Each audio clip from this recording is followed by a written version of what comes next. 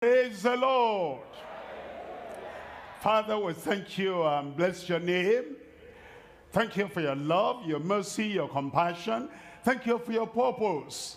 We're asking, Lord, that today, this session, you open your heart, open the scriptures to everyone in Jesus' name. I will pray, Lord, your word will do good in every life. Transform every life. Make everyone triumphant in the Lord in Jesus' name. Fulfill your word and your promise in every life. In Jesus' name we pray. And everybody said another. Triumphant, amen. Victorious, amen. God bless you. You can sit down. Again, we're coming to Daniel. And we're coming to Daniel chapter 4. I'm looking at Daniel chapter 4, verse 37. Daniel chapter 4, verse 37. Now, I, Nebuchadnezzar, praise and extol and honor the King of heaven, all whose works are truth, and his ways judgment, and those that walk in pride he is able to abase. I want you to look at that last part of the sentence. He is able to do all things, positive, negative. Able to do all things, prophetic, practical. Able to do all things in that generation and in this generation. Able to do all things according to his will, according to his mind, according to his purpose, according to his prediction, his promise and prophecy. This morning, this session in Daniel chapter 4, we're looking at the message, able, God is able. Every time, everywhere, for everyone, according to his plan, according to his purpose, able, God is able. I'm sure you understand. And you know where we're coming from. Chapter 1 mentions Nebuchadnezzar. Chapter 2 mentions Nebuchadnezzar. Chapter 3 mentions Nebuchadnezzar. As we looked at Nebuchadnezzar at the end of chapter 3, it said, I praise the God of heaven, because the people that trust in him, who because of that are trustworthy, and the people that have faith in him, or because of that are faithful, and the people that lean on him, and the people that depend on him, therefore they are dependable. He has protected them. He has preserved them. They went through the fire, but the fire was not able to touch them or to do anything negative in their lives. That same Nebuchadnezzar, religious, that same Nebuchadnezzar, that at the moment his testimony appeared convincing. It appeared this must be a converted man. But you know, conversion goes beyond the words of the mouth. Conversion goes beyond the testimony, temporary of a moment. Conversion will take place in the heart. It will make a change. It will make a transformation. It's more than joining a church. It's more than changing outward expression. It's more than wearing a garment. It's more than a temporary confession about the Lord God Almighty. Conversion is a transformation of the heart, a change of life, a change of disposition, a change in every area. And the heart now, being humble before the Lord, will not go into pride anymore. But Nebuchadnezzar shows us the average religious man, shows us the average churchgoer, and shows us the average member of any denomination. Even though they confess, even though they read the Bible, even though they even see miracles happening in other lives, it takes internalizing the word, internalizing the promise, internalizing the power of a creator God in their lives, and making a definite change. That's why as we come to chapter 4 of Daniel, God had to do something that humiliated the man, turned the man from being a man to what he really is, to a beast. And when reality came to him, and he saw the power of God that turned everything around, he now had a real transformation, a real conversion, and a real confession that now said, God, the God of heaven, the Most High God, that God is able. And he now gives a testimony, not what he saw in Daniel, a testimony, not what he saw on Shadrach, Meshach, and Abednego, a testimony of what had happened unto him. In Daniel chapter 4, reading from verse 1, Daniel chapter 4 verse 1, it says, Nebuchadnezzar, the king unto all people, nations, and languages that dwell on in all the earth, peace be multiplied unto you. Look at verse 2. In verse 2, I thought it good to show the signs and wonders that the high God has wrought toward me. In verse 3, it says, how great are his signs, and how mighty are his wonders.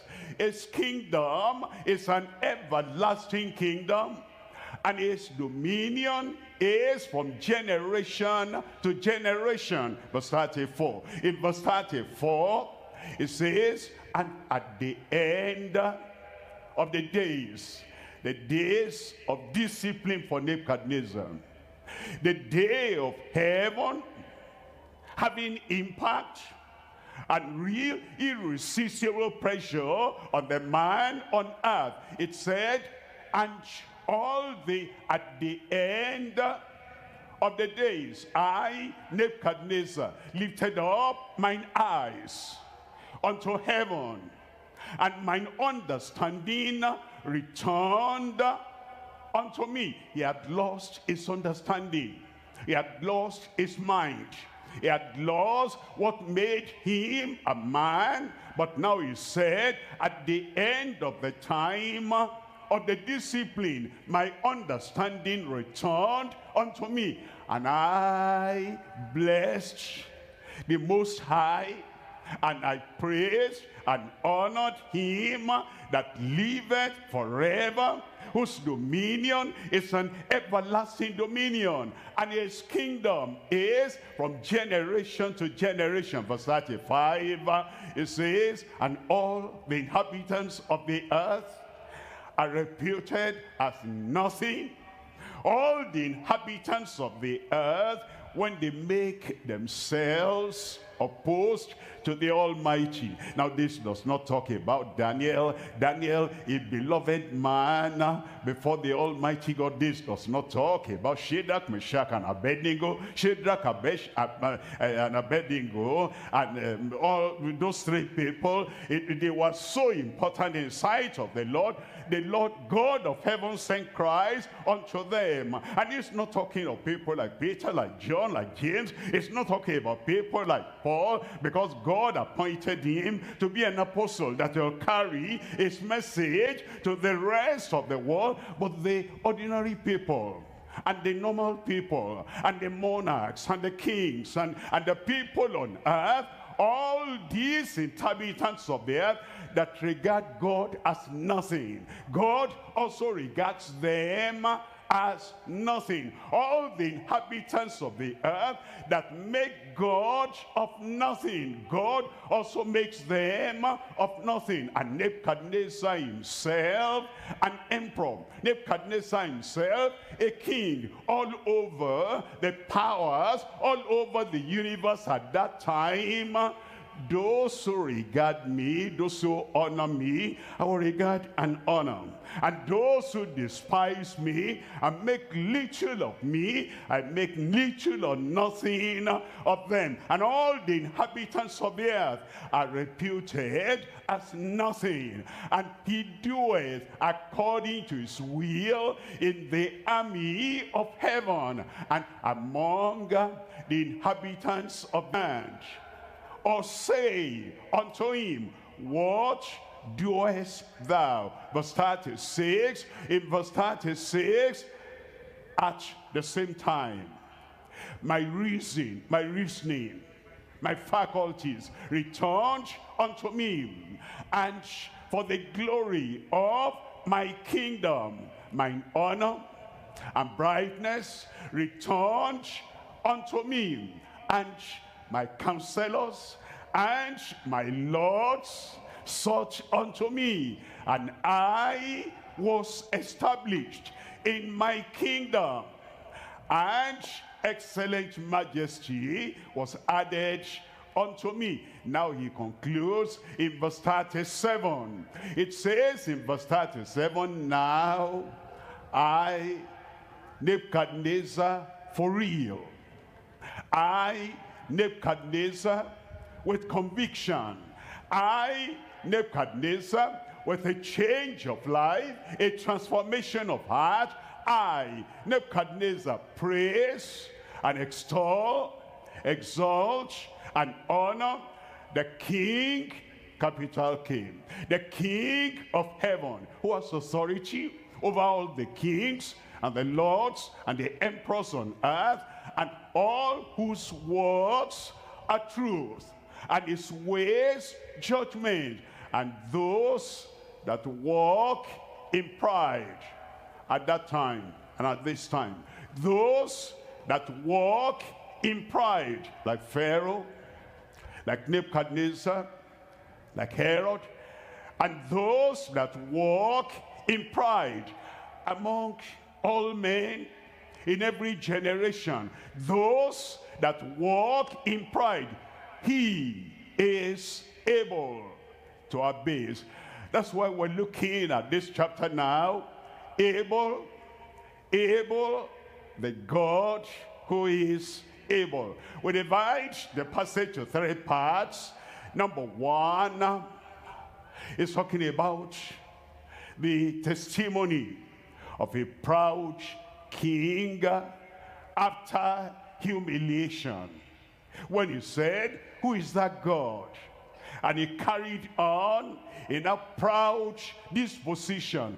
The God of heaven showed him who is in charge, who brought Judah to Babylon, who defeated Jehoiakim, who brought Nebuchadnezzar to the point where he was, that he ruled in the generation of men. Now, Nebuchadnezzar realized, and he gave testimony, the testimony of a proud king after humiliation. Number two, the tree with a peculiar kind of hardness. The tree, and actually it's talking of Nebuchadnezzar as the tree. Remember what Jesus said, if they have done this to a green tree, referring to himself, man is like a tree planted by God, grows around with all the circumstances around him, and eventually the tree might be cut down. And so man is shown, represented, symbolized by a tree in the dream that God gave Nebuchadnezzar, the tree, with a peculiar kind of hardness. The kind of hardness Nebuchadnezzar had was peculiar, and he also had a peculiar treatment because of his peculiar hardness. Number 3 now is the triumph of the powerful King of heaven. The triumph. God will triumph in every case. In your case, in my case, in your family, in the church, among the Jews, on Israel. Nebuchadnezzar may think, I got them, I captured them, I put them in captivity, but the King of heaven has the final say. And even Nebuchadnezzar will confess that the King of heaven has the final say. Any Nebuchadnezzar may brag, may boast. Any Nebuchadnezzar, any man, any woman, anyone hearing me now, anyone here or there, anywhere, may brag and boast and may say, I am this, I am that, I will do this, I will do that. My friend, my neighbor, God, the King of heaven, has the final say. The triumph of the powerful King of heaven. Let's look at number 1 here. Number 1 here, we're looking at the testimony of a proud king after his humiliation. We're looking at Daniel chapter 4 verse 1. It says, Nebuchadnezzar the king, unto all the people, all nations, and all languages that dwell in all the earth, peace be multiplied unto you. We divide this section into 3 parts. Number one, the supernatural signs and wonders of God on high. Number 2, the spectacular signs and works of the God of heaven. And then number 3, the steadfast sayings and words of God for all humans, for everyone. Look at number 1 there. Number 1 is the supernatural signs and wonders of God on high. The God on high, the God who is able, and the God who does signs and wonders every time, everywhere.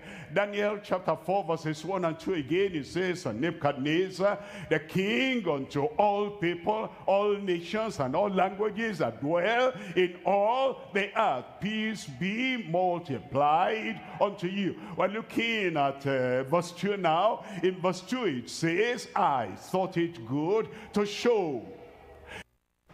Oh, great. My wireless bill just went up. Should have gone with US Cellular. They aren't raising prices on any of their plans. Seriously?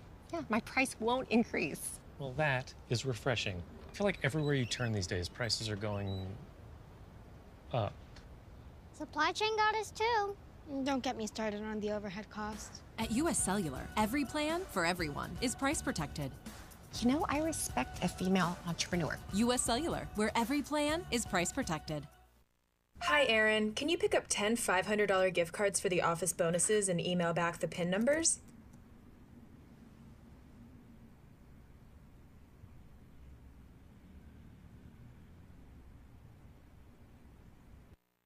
the signs and wonders that the high God has wrought toward me.